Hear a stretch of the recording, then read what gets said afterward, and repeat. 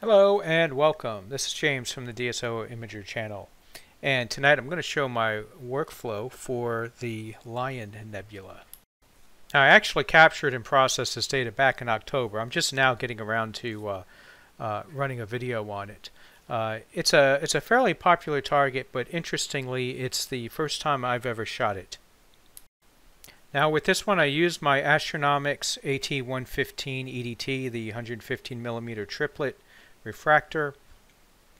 I also used a ZWO ASI 1600 monochrome camera, and I use Astrodon 5 nanometer filters for hydrogen alpha, sulfur, and O3. Total integration time is a little bit over 28 hours, and processing on this was pretty straightforward. Nothing too fancy. So here's the stacked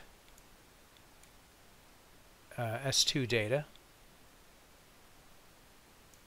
S2 is always going to be a little bit grainier than hydrogen. And here's the HA.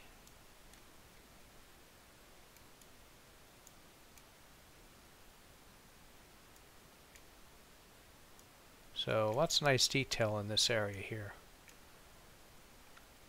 And yeah, it's not stretched, it's all linear.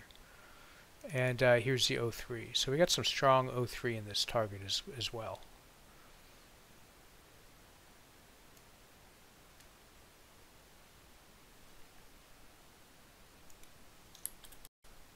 And so as usual, what I do is I go ahead and crop out the stacking artifacts, and then I run dynamic background extraction, and then I run deconvolution. So all of that's done before the stretch. And you can see here that these are the different masks that I used for the deconvolution. Here's the PSF for each one, S2, H3, HA, and O3, and these are the results. So usually with S2 and O3 you don't see too much of a difference other than a tightening of the stars. Typically more noticeable with the HA.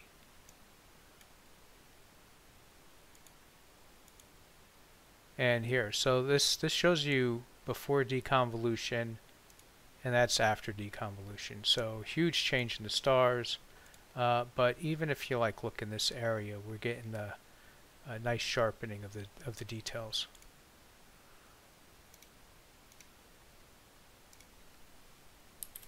So then I use the LRGB combination tool, and I put each of the deconvoluted channels in a single image, and this is the output. And again, we're still linear. We haven't stretched it yet. And I made a clone, and I flipped it because I don't know if I'm the only one, but I mean this is usually the orientation you're used to seeing, and it messes with my head to work on it when I see something that's upside down. I mean, you know, there's no upside down in space, but anyway, I had to rotate it to be able to work on it. And then I remove the stars. And yeah, so still linear, right? So I'm doing star removal now while in linear state because I find that I can control the star size and the star color better by stretching that separately from the image. And then I did the initial stretch. And I'll just step through all the changes that I made here. So you can see right off the bat I'm working with some masks. The main issue I thought was that this area was too dark, and so that's why you see me masking this to try and brighten this dark area up. Actually, it looks like I'm darkening it now. And yeah, now we're working on the nebula itself.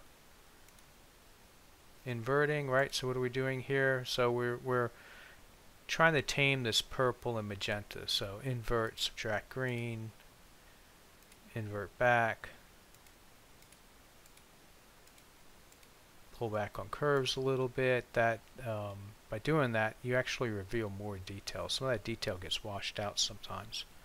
There's an interesting ripple effect going on in this area.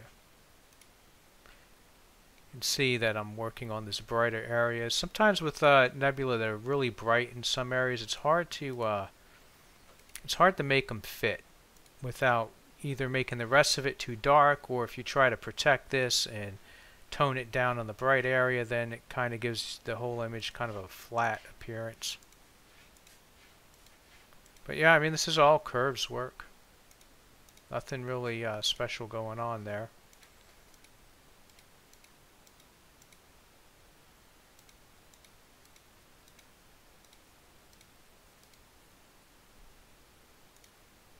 Doing some more work. I'm thinking next year I'm going to point my 8-inch scope at this, because this area right here is just really cool. I'm not entirely sure what this structure is, what this flow is. If anyone knows, feel free to drop a comment.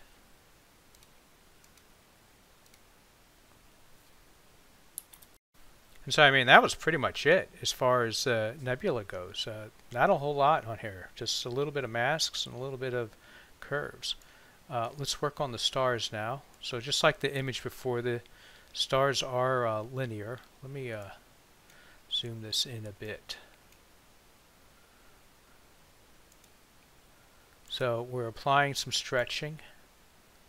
Right? It's always it's always a matter of taste how much stars you want. I don't mind a lot of stars as long as they remain pretty tight and they don't obscure the image.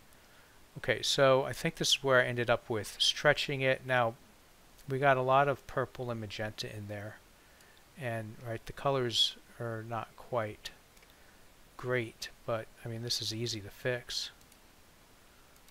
So invert, subtract green, invert back, subtract green again, and I mean, this is where we ended up with. Sometimes I'll increase saturation, sometimes not, but we got a nice distribution of bluish and orange stars. A lot of white stars. I probably could have pushed the saturation a little bit more. And then after that, I put the stars and the starless image together. Right, here's our starless image. And I just used the pixel math formula. And, oh, it's not in there. And I know I show this every time, every video I do, but Star Exterminator has the formula right there. See that? Starless times stars. So I literally just have that line on a text file and just copy paste it in. And that gave me this here. And then I made a clone and I tweaked it a little bit more, and I applied noise reduction with Noise Exterminator.